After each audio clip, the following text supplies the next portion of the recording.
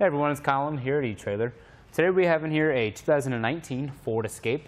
We've been test fitting some roof racks. Right here we have the Thule Wing Bar Evo roof rack system. Now this is going to mount to the raised side rails of your Escape. It's a really nice and simple setup. It's going to allow you to get your favorite rooftop accessories loaded. You could have a bike rack, cargo box, or even a kayak carrier. Really just whatever you need mounted on your roof. This is going to serve that great purpose. Now up top, we're going to have our 53-inch long Wing Bar Evo crossbars. These are going to have a really nice sturdy construction to them. They have a nice aerodynamic shape. That's going to help cut down on wind noise and drag, especially when you compare it to your standard square or round bar roof rack system. What is really cool about these bars compared to their old AeroBlade bars is that we can flip open our cap right there and access our T-slot. And rather than having to pull the rubber strip out and then cut it to length, we just simply slide our T-slot accessory in between the two strips to the location we want it on our roof rack, and then we tighten it down. So that takes away a lot of the hassle from having to cut the strips and that you could possibly lose them, and it's just not going to look as nice.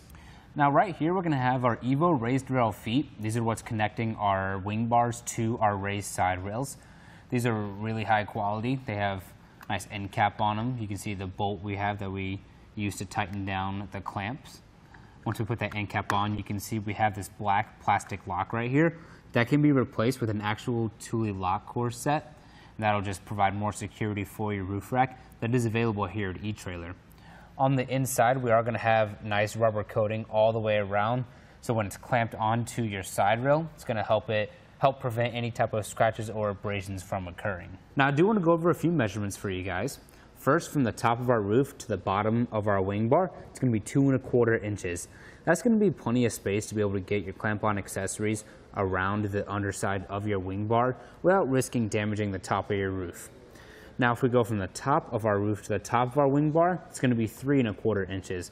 That's something to keep in mind because you have added that height to your roof. So for any low clearance situations, you shouldn't run into too many with the Escape, but it's always something you want to keep in mind. We're also going to have a 220-pound weight capacity on this roof rack system, but we always suggest checking with your Escape's owner's manual and make sure your roof can handle that weight. It's going to be very easy to assemble. We got our front one installed right now. The rear one's going to go up there the exact same way. With these raised rail bars, all we got to do is get our raised rail foot into our wing bar. And we're going to come down here and remove our end cap first. Just push down on that tab and pull off the end cap. And then with our raised rail foot, you're going to see the tab right here. It goes into the channel, just like that.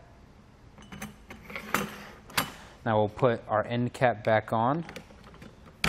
And now we're ready to get it on our roof.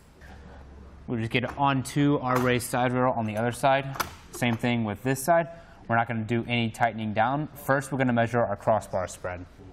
Now what we're going to do is measure from the front of our back wing bar to the front of our front wing bar. There's no set measurement. Just get a nice round number, and you want to make sure it's at least 24 inches. Most of the time, I like to base it off of whatever accessory I might be using. If I need it farther forward, I can adjust it that way. Or if I need to bring it back a little bit, then I can do that as well. Make sure you get it even on both sides. Now we can start tightening it down. Personally, I think it's easiest just to use your finger first. Get all that slack out. Once you kind of feel more tension coming on to it, we'll switch over to our included tool right here, tighten it down the rest of the way. We already have the other side tightened down all the way. This tool is going to let you know when your roof rack is fully secured and torqued to the correct specifications. You're going to hear a couple of loud audible clicks, just like that. Now you know it's done, so we can just grab our end cap, put that on. Now we're ready to load up our favorite Thule accessories and then hit the road. Well, that's going to do it for our look at the Thule Wing Bar Evo roof rack system on our 2019 Ford Escape.